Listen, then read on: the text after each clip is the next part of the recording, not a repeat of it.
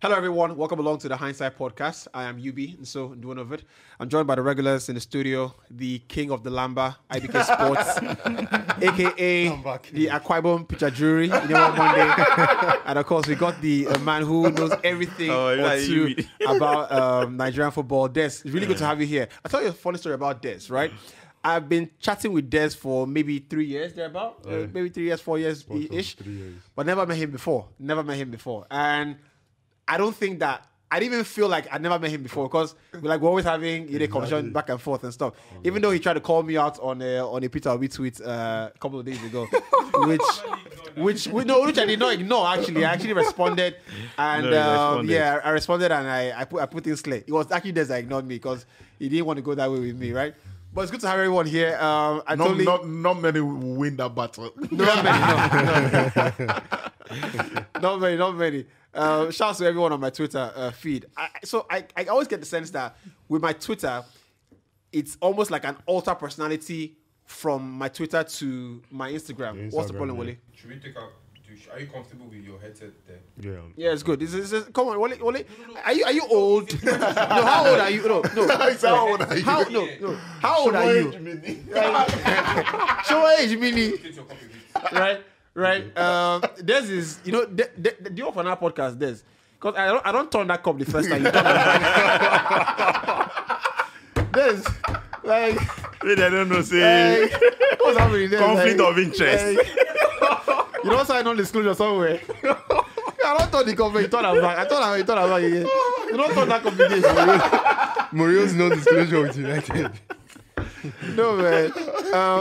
We had 5 cups, so Henry broke one of our cups, right?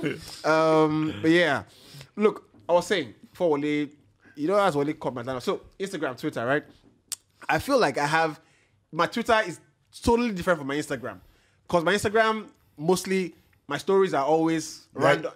Yeah, comrade. I'm a comrade on Twitter. Gentleman.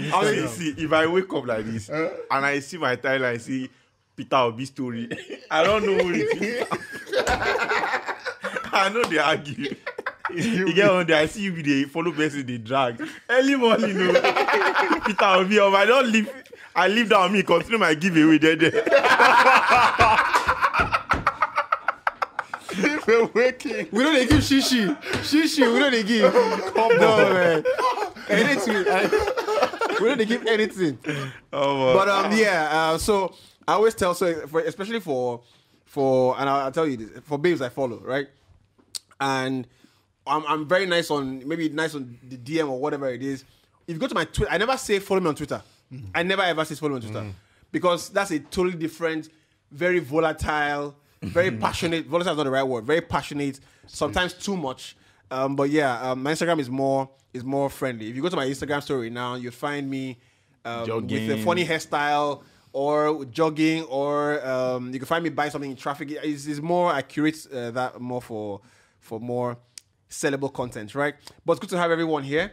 IBK, I saw you yesterday, albeit on a different platform. You said you lost a bet of 18 million or something like that, no? No, it was supposed to be about 6M. 6M? Yeah. Right. Who cut them? Juventus. Who cut them? Now one of those baseball games. Please. If you bet, please, if you're a punter, you bet in games, please. Make sure that Juventus does not find its way to your ticket. Juventus have a funny way they posture. The day you play Juventus, say that the game will be 2.5. Maybe Juventus are playing a weaker opponent and you feel like there will be goals in the game. You even think that because they don't defend so well, Juventus will score. They will score against Juventus, so Juventus will score 2 and win. Yeah. You play 2.5. That day, Juventus will win the match 1-0. They'll win the match 1-0. Bro, do you know the surprising one? The day you play that Juventus will win a game, you now say, last weekend, you play Juventus to beat Salernitana. Straight win, easy game. Juventus at home. Juventus will now draw. They will now wait for the last minute and then play 2-2. You now say, okay, Juventus, don't win the match. Right. Don't play 2.5. Just don't lose the match. Win or draw. Benfica, step forward. Juventus will lose. I have not seen a team that useless. No, I don't even... These days, I don't touch Juventus or anything. Even Porto, I don't bet a lot. But when these chaps, start throwing around betting codes in the group, I have to you know how I say, because it's always very painful. No, I not go fit try, I not go fit cry. So once I don't see betting code, I go play. Make you say I see the car lot. Me, I know enter car lot. I know what I will be inconsolable. So I know when the money come big, when the money come big again. Bro, it dey pain. You will not just cry. You will win. It dey pain. But speaking of money, right? All these funny accounts on Twitter that put out tweets saying, if you waking up at 5 a.m. will change your life. Someone replied on the tweet and said, "Why everybody for Lagos do they fall list?" Like, I keep telling people all these funny things people tweet. Wake up by 4 a.m. Wake up by 4 a.m. What does that mean? What does that mean? Meditate. At least half of Lagos go just date the Lord easily. It's not really that hard. But actually, I didn't actually used to believe that people wake up that early. I never used to believe it. Until I needed to be out by 6 a.m. So I had to wake up before 5. So I'm in the bathroom, cars are passing, people are making noise. I got out of the house 5:30. Goodness gracious me. It was like I was scared. Like 8 already. Where did you people go to? Or are you going somewhere? Or are you coming back from somewhere? 4 in the morning, people some people do this every day. Bro, when I remember when I was in Ikorodu then, some people move from Berigbe. That place is very, very far. And they walk on the island. Bro, they wake up as early as 4 a.m. and they leave the house by 4:30. And they still have to get to work very early. Yeah. So and they do it practically from Monday to Friday.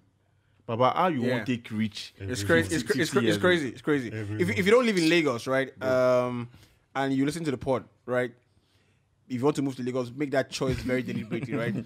Because one thing about God is that He will not let you live in Lagos unless you have wronged Him. The people are making money. I don't know if you saw that tweet. I'm sorry. I'm like, how? I know. I think at some point in time, someone needs to explain to me the thought process behind tweets like that, bro. You say, Nigerians are incredibly I don't think the humor. That's why if I find someone that their humor is not good, I don't think we can necessarily be everyday bodies because we'll be there are things that I will say will go off your head. But one thing about God is that they won't let you stay in Lagos unless you said you're wrong. So in 1 or 2, all of us were here. We will not do God, right? But it's all for the best, no? It's all for the best. But thanks for being a part of the show. We totally love that, and we're putting some new things together. Hopefully, we could spring some today, and we can make a great conversation all the same, right? I didn't want to spend too much time on the UB musings, so we have to jump into the next the important conversations, right?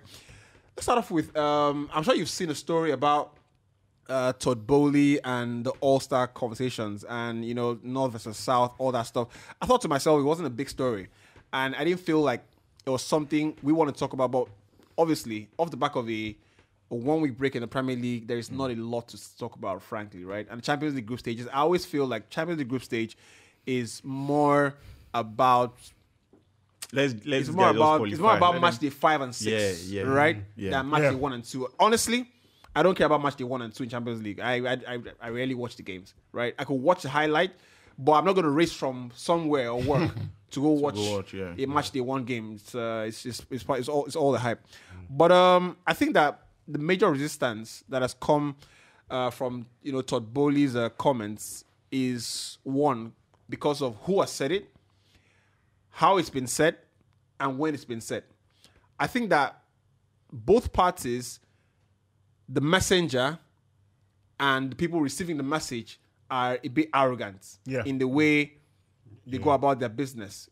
I think Todd Boehly is, I won't say arrogant, I'll say overly exuberant, right? And doesn't read the room. The people who he's trying to sell the message to are also very conservative.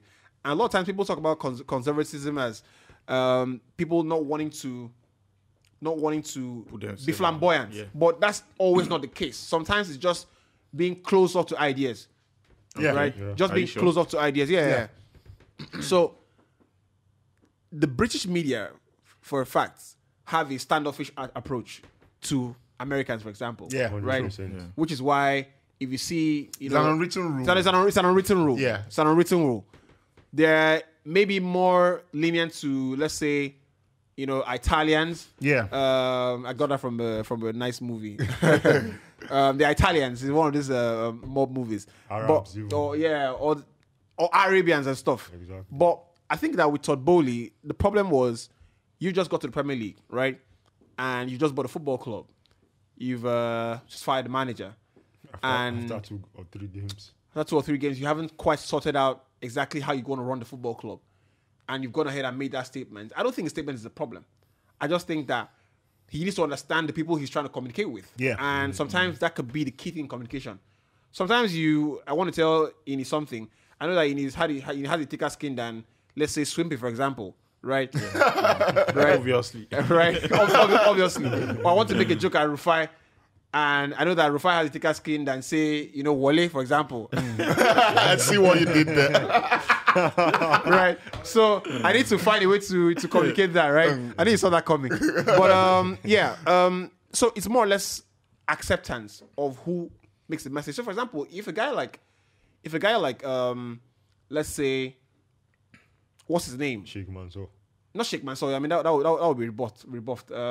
If the guys who's an English guy that owns a football club in the UK, or if an Englishman say Gary Neville, proposed North and South or the All-Star game, people will be like, hold on a sec, this is revolutionary. It might be a chance to evolve the Premier League as we know it. It's a term they like using a lot, right? Someone like Daniel Levy. Someone like Dan Levy. Yeah, maybe Dan Levy. They find him to be shrewd, and they find his business model to be efficient and in many ways very effective. So they could have said, "Oh, this is coming from a guy who we like." Yeah. So I thought that Boehly wasn't quite appreciative of the space he's working in, but also his choice of words too. Yeah, because when you've gone and said, that maybe the Premier League can learn a thing or two from American sports, and it goes back to the point you made. British people don't want to be seen to be learning something from American sports. Yeah.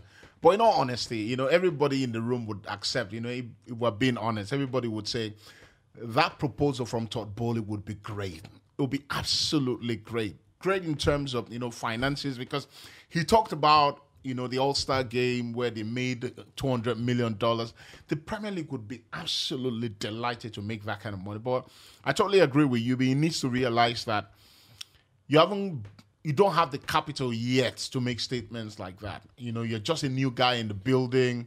You're still getting used to your surroundings. I don't agree with having to spend 10 years before you can make... No, of course. It's not the amount of time. It's not the amount of time just to add on that, Carragher, there was something Carragher said. He was like, Todd Boehly comes into the Premier League.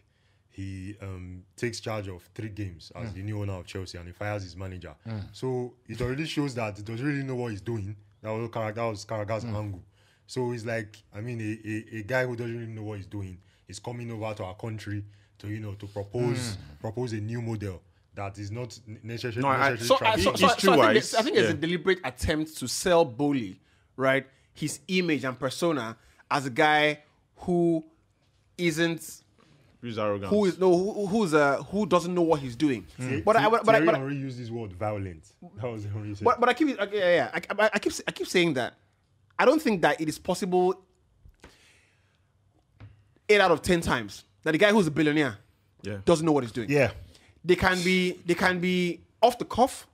They can come off as erratic, but a guy who's a billionaire 8 out of 10 times, they know something about something. I remember they know something about something and how about making money. When Abramovich bought Chelsea that time, they were talking about these same English people. They were saying he sacked about how many managers in space of 10 years. But now you look at, we spoke about the ruthlessness of Abramovich when it comes to sacking managers and getting results. As long as look at Chelsea and Man United in the last 20 years. The more successful club is obviously Chelsea. Of course. Yeah. And of course. Why would you say that? It's the fact that Abramovich he understands the game. He knows that See, the guy actually sacked Frank Lampard. and he actually, and English, the English, they feel that there should be a part where you have to pity, on the job. And that's the problem. There's actually an argument to be made that the Premier League itself is like an American model, because why did they scrap the old English league system to bring in 20 clubs? I mean that. I understand where you're going, but I don't think that. I think that the two models, the European model of football or sports in general, and the American model of football, because or sports, the end game of the Premier League was to create more money for a selected few, which is what Americans do. I don't think so. So to create more money for 20 teams that have a chance of being relegated, 3 teams have a chance of being relegated, and 3 come up every now and then, right? Yeah. What the Americans have, their sporting ecosystem is built of, number one, parity, franchises, and finance. So they have close leagues. The NBA, the Western Conference, and the Eastern Conference are close leagues. Nobody gets relegated, nobody gets promoted. Right? So that in itself is a distinction between the same models. Same thing with football as well, with the MLS as well. But what I think about the All-Star game is this. I've seen people say that, for example, there are too many games on the calendar. Where do you fit that game in? Off the top of my head, I can count 6 football games in Europe that are pointless. Number 1, Community Shield. I think it's a pointless game. Why is it pointless in England? It's a charity game, so it's not. Why is it pointless in England? And it's not particular to England. I think the equivalent, the equivalent of that across the leagues are irrelevant. What is the point of playing a Community Shield between Liverpool and City when there's the potential that in the FA Cup last year, City knocked out Liverpool to win that cup, and in the Premier League, City actually beat Liverpool to win the Premier League. Why are we duplicating that game again? To what end exactly? Right? Or you can say, for charity, to raise money. But I don't want to spend time on that. Same thing with the DFB Pokal, the winner of that. Same thing with the Super Cup, the Europa League, Champions League. It's a waste of time. Every time I've seen the All-Star conversation, I've seen, there are too many games in the schedule. Right? And there's no point, there's no space in the schedule. But I think that there are many games that can be scrapped. So let's move on from that, right? I think that to create an All-Star game is a brilliant idea, but not the All-Star in the Premier League. The All-Star game idea is great, but I think that it's not great for the Premier League to happen alone. I think it would be great across leagues. So you would have the Italian Serie A merge with the Bundesliga, merge the All-Star with the Premier League, merge with the French League, merge with the Dutch League. So I think that as opposed to having a Premier League All-Star team, what I'd rather is have an European All-Star game. Because that way, you don't have anybody cheating anybody in terms of the breaks. Because if the Premier League has an All-Star game in mid-season, they keep playing, other leagues take a break. Which becomes a disadvantage when the Champions League resumes. Because they play too many games. So that diversity would also come in when you have other leagues. This is something that came off my mind. I think it's a lot better than having. I feel it will be better between English teams, because I mean in recent years, English clubs, English fans, majority of the fans in the lower leagues, like in the Championship, League 1, League 2, you've seen a lot of clubs go on administration because of finances. So what if you have the best. Let's say the FA picks a captain. Let's say someone like Kevin De Bruyne and Mohamed Salah. And Mohamed Salah picks, he picks another player in another team. That person, player picks another person in another team. You cannot have players from the same team. And at the end of the day, you form a 22-man squad. Then the game, the finances from that game goes to charity. Not charity. Goes to the lower clubs. Just speak it to the mic. Exactly. Clubs.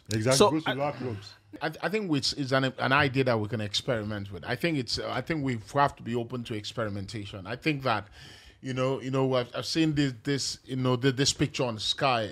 Taking teams from the northern side of England, and but that team is very imbalanced. You saw it, right? It's very imbalanced. Taking teams from the southern parts. I think it would be great. Let's just open our minds up. And Boehly also talked about we do playoffs for teams coming from the Championship to the Premier League. How about we do playoffs for the teams being relegated? That's the one I don't like. Now, I don't like that one because it takes away the drama of teams scrambling for points, because teams can say, you know what, it's playoff. There's playoff, so we don't need to be excited. We can sort it out in the playoffs. So I want that drama.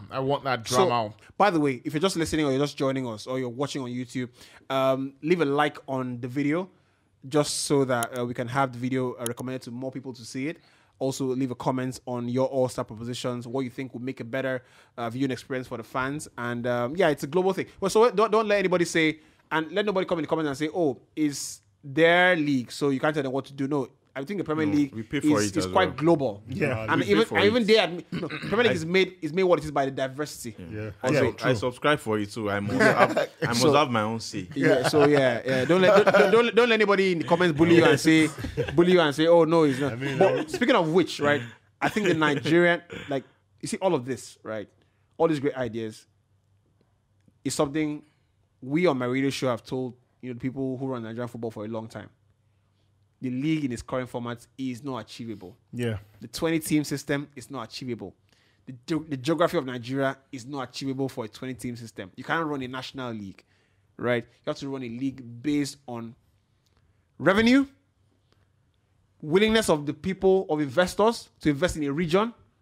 You're not going to force an investor to invest in a team in the south if he's fundamentally from the north and he doesn't. So if I see a club that I think I want to invest in, and I like the way they run, and they're in Rivers State, that's what I'm going to do. So if Rivers has 3 teams, then so be it. Funny thing, that's the way the amateur league works in Nigeria. So be it. Let's not, this national league idea. The Nigerian league will stick to the national system because of politics. Which I know, but I don't want to speak about. Because it is an obvious that should not be. So if you have, for example, if you have a 20-team league, which is what we have at the moment, and you say every state must be well represented. Some states don't have an interest in football, or by just sheer DNA, don't produce enough good footballers, right? Or by sheer lack of interest, are just not a football-oriented city. Facilities as well. Do you understand? So you can say a place like Akwa Ibom, for example, which I come from, highly football-oriented place. So can we tap into the culture there and create something? Possibly. But you can move on to another state. Say, where do you come from? Osun State. Osun State. If I go to Osun State, they like football. You understand? And they be like, maybe they like swimming more. Then you channel your into Olympics. This same thing is causing problem. What you said now, because Kano Pillars and Katsina United relegated at the same time. So now they are saying that the northwestern part is not represented on the log. Like, are you kidding me? So now. I tweeted something some time ago. I said we heard the news that Kano Pillars were going to buy a slot from what was this guy's name? Doma United. So I was like, when someone was not, they denied it, but I think it's going to happen. Someone was now saying that, okay, why do they really want to do this? And they came out to say this northwestern part of Nigeria is not being represented on the log, and is a political stuff that. There has to be representation. Politics. And I'm like, right. It's nonsense, and I don't think we should spend a lot of time on it, right? It's absolute nonsense. Because a team like Lagos, for example, should be able to have 4 teams if they so desire, if they can fund it properly, and if they can meet the requirements. So the idea that we have to do that, even it's absolute nonsense, right? It's absolute rubbish. We're trying to get Femi on here. Femi, incredible Femi, as he likes to call himself. Femi is actually incredible. He's one of the guys who I respect his opinion a lot in the NBA. I thought it would be unwise to speak about the NBA All-Stars and what it represents without having Femi on here. So Femi, if you can hear me, you can speak to me back, right? And the moment you speak to me, I'll be able to bring you in. Yeah? But let's... Femi, can you hear me? Femi, can you hear me? I can hear you loud and clear. Great. Femi, I can hear you as well. Femi, you look great. I like the jacket. Thanks. I'm just copying you. I'm coming after you. Femi owns a couple of basketball ideas. He runs that. So it's good to talk to you, Femi, about the All-Stars. I'm sure you've seen a story about Todd Boehly's idea, about implementing some of the successful ideas in American sports in the Premier League. So I want to speak about the All-Stars, for example. Is that something you think is workable with the Premier League format? Yes, I think it is. I mean, it's absolutely brilliant. If you ask me, why is that brilliant? You look at the trend in recent times, the growth of the Fantasy Premier League. I think that's just, making fantasy off your screens into reality, right? So you can imagine the kind of impact it will do even in the sports betting space as well. Just that, whether it's a 1-day event or a 2-day event or a 3-day event, whatever it is that the Premier League wants to create. People talk about the schedule, and it's funny because I don't think there's any league in the world that has a crazier schedule than the NBA. They play 82 regular season games.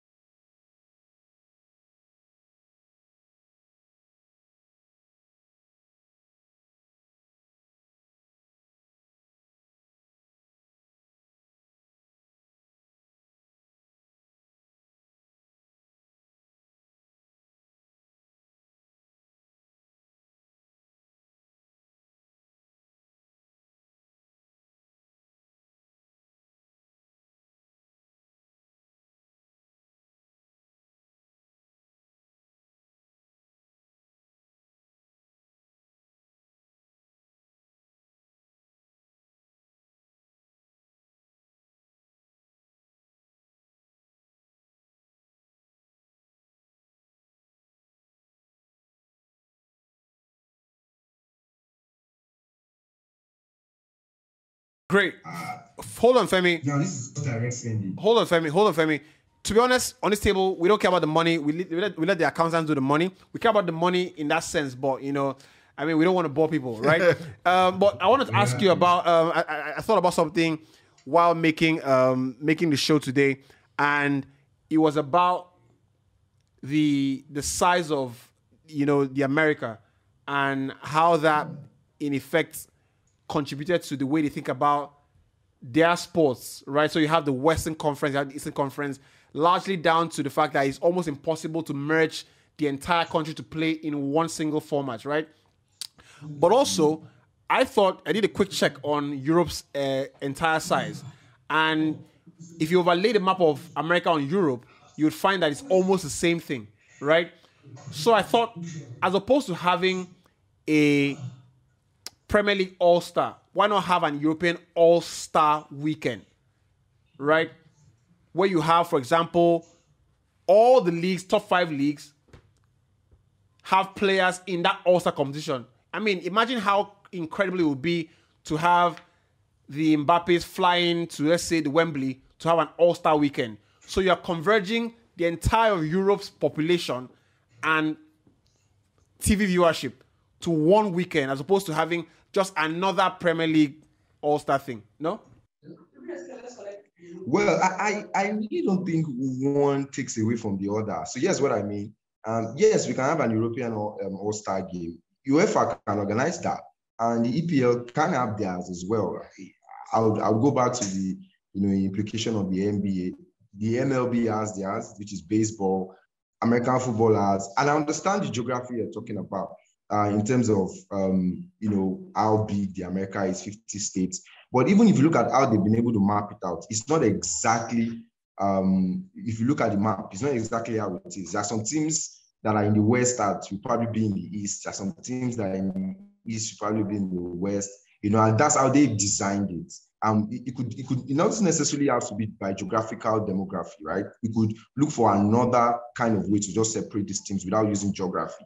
Whatever it is they want to come up with, they can come up with different formats to just make sure that these teams are separated into two, or fans have an opportunity to vote for the players that they want, which is one of the new things that the NBA has done. In fact, they've even scrapped that technically. So what they do now is fans will vote for the players they want to see, and the two players that have the highest votes will do what we do in Nigeria, how we pick sets. I'll pick XYZ to come on my team. And they televise that. Now it's become a show that even fans look forward to seeing. And it's no longer about whether you're in the East or in the West. So you can have LeBron and his teammates in Los Angeles, or a KD being on the same side of the divide. Yeah. And we are talking about major numbers in terms of viewership across the world. So I think the EPL can do theirs. And then Europe, as UEFA, can also do theirs. I mean, they have the Europa League, they have the League, they have the Conference League, they have the Champions League. So why not? Yeah. Great stuff, Femi. I thought it would be incomplete to speak to about the NBA without speaking to you. You are the foremost NBA person I know in this country, and it's only right that we had your insights on that, right? So, Femi, thanks for spending your time. I know you're producing a couple of shows today. We'll talk to you very soon. Yeah? Thanks for having me. I don't take your words for granted. You guys are doing an enormous, fantastic job. Good man. Good man. Good man. Right. All right, guys. I'm a man that needs no introduction on this show. It remains the Inside Podcast. When it comes to talking sport, when it comes to talking football all around the world, you get the best information from this particular podcast. You can always join us online, on YouTube, on IG, anywhere online. You can always join. Even on Clubhouse, we're there for you to dish you the best information when it comes to sports all around the world.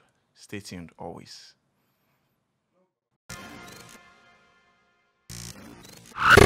Cloud. Reach out.